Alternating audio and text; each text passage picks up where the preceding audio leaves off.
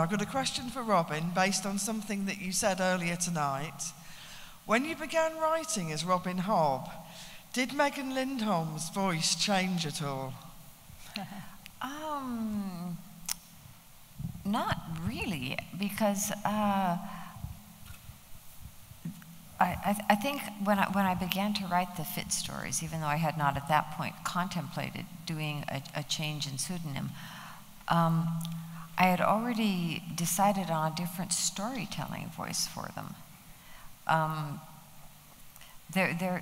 You know, we all have our different storytelling voices, and whether you reach back in your mind and you hear "In a high and far off time, O best beloved," which is Rudyard Kipling, or you hear something, you know, from Dr. Seuss, you know,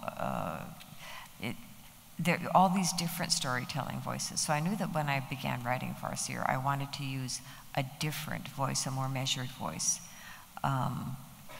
So that voice became the voice I use as Robin Hobb for my stories.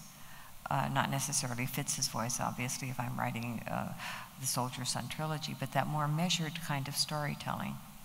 Whereas Megan Lindholm will still jump into the middle of the action and just expect the writer to race along and catch up. So I don't think it really changed at all.